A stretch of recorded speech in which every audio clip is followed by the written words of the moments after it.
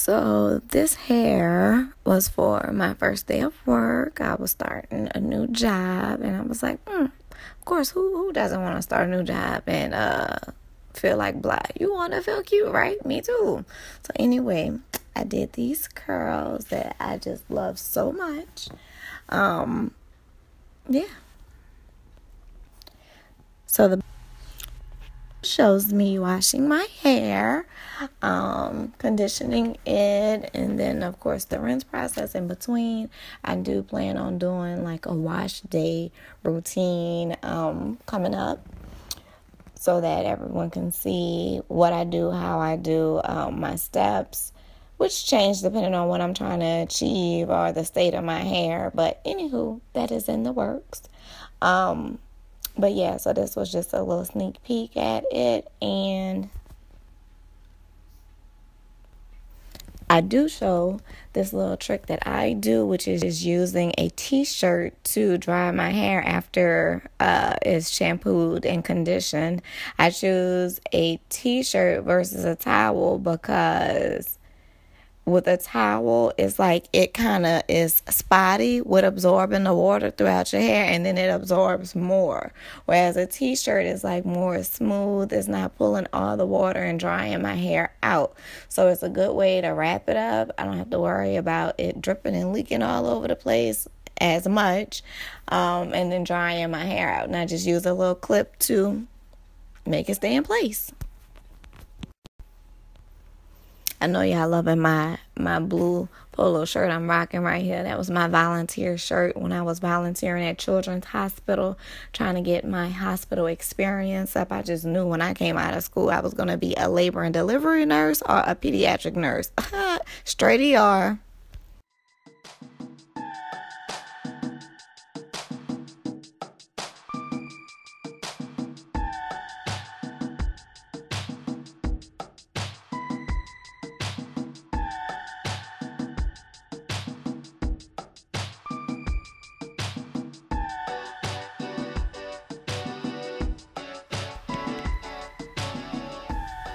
So here I am just sectioning my hair. You're going to see me use my fingers. I always pretty much use my fingers to separate my hair and finger detangle. I avoid using the comb in the very beginning because that's how you end up pulling out a lot of your hair, trying to struggle just to get through it. But if you break it down and work in sections, it's a lot easier to manage and comb at that point. And of course, using those handy dandy clips keeps it in place. And then with these type of clips, I don't really have to worry about them breaking on me. They hold my hair pretty well. And I mean, as y'all can see, I have a lot of hair. It's very thick. So those clips keep it in place while I'm trying to style it and manipulate it. And of course, you see my little Thai ribs. That's my baby Cake Shower. I just love him. I'm talking about I just light up when I see him.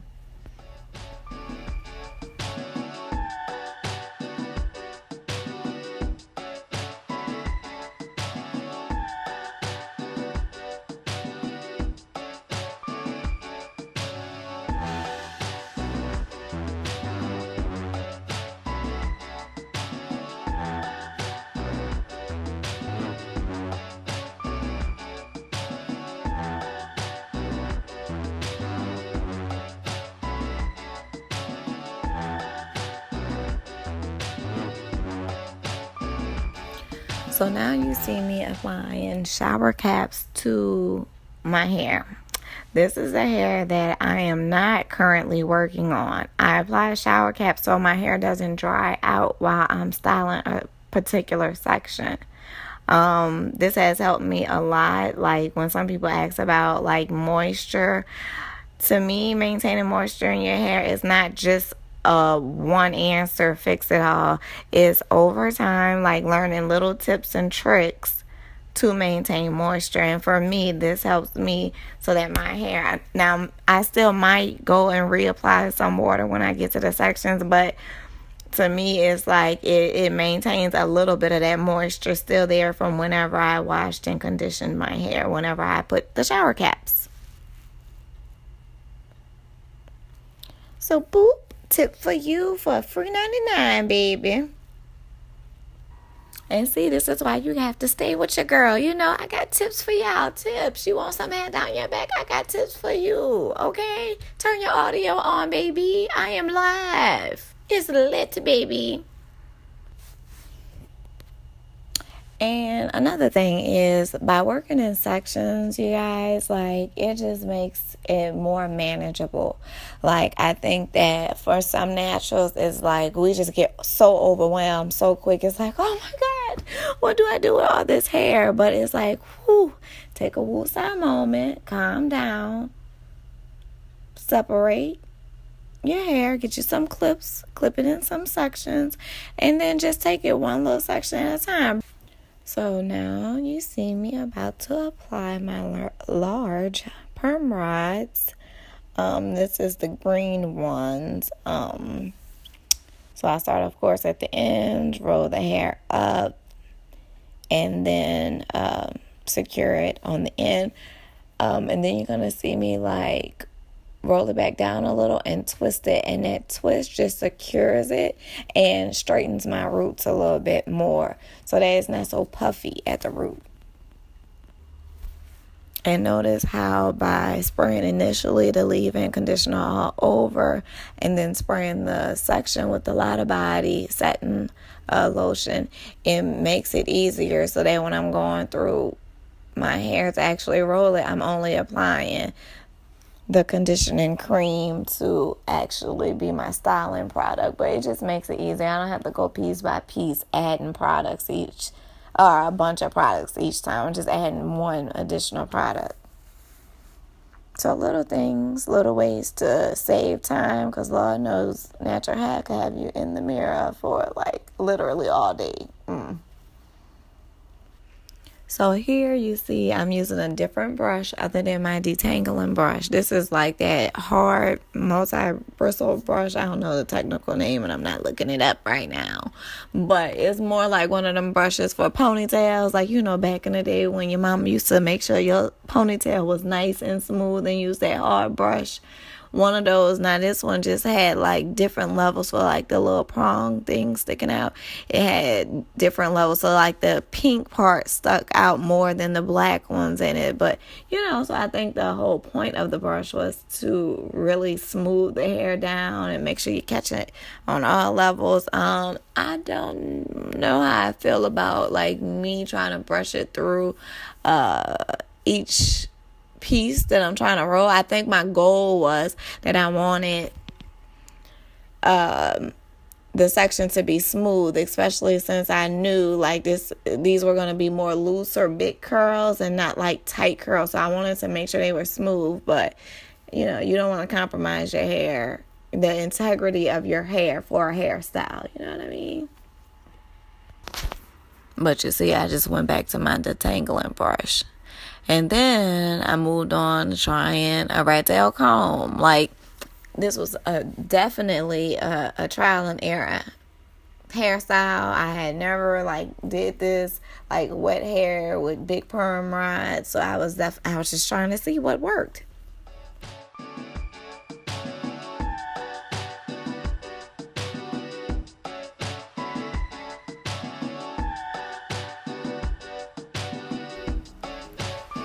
So now the first section is complete, and you see me moving on to finger detangle and separate the second section. In total, I had 3 sections in the back and then 1 section across the front. So 4 sections in total. And notice with this back middle section, I had to split it in half because that was just way too much hair to handle all at one time. And number 1 rule when combing out hair is to start from the bottom and work your way up. Starting from the root, child, you know how much hair is going to get pulled out of your head just from working from the root to the ends. No, start at the ends, work your way up. That way you're not just pulling unnecessary hair out. Let's keep the strands. Y'all know natural hair and the shrinkage is real. We want to keep all of the strands, okay? Start from the ends and gently work your way up. So my back sections are all rolled and I'm moving on to the front.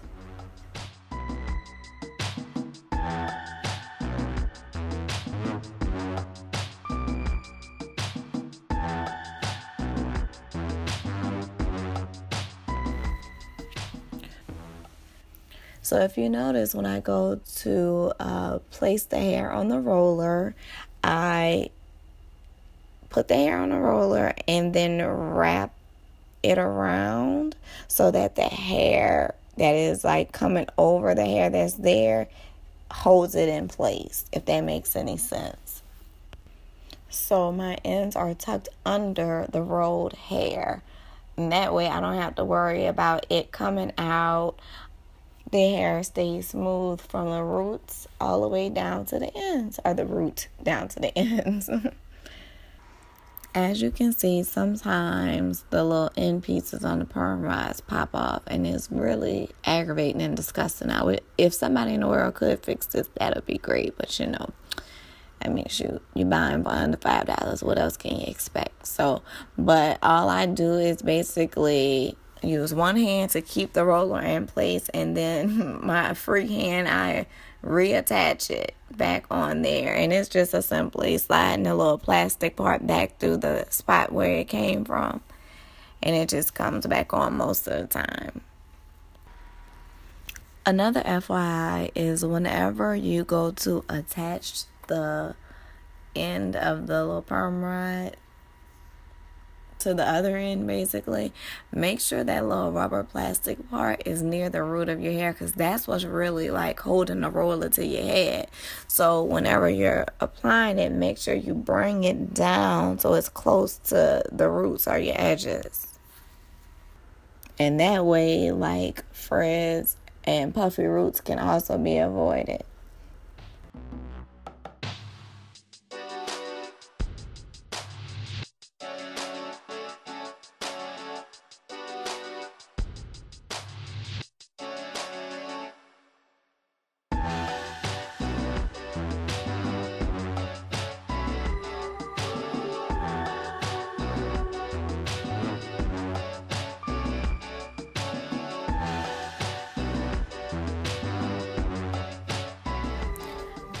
So if you notice, there's some orange rollers that have magically popped up in here with the green ones.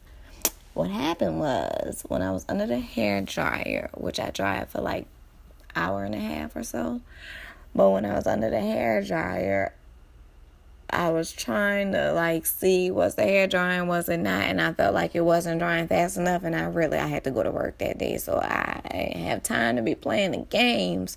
So what I did was, some of them I separated, and I had ran out of green and needed some more, so I just went for orange, which was the closest size to the green that I had available at the time. So that is why you see some orange rollers magically appear.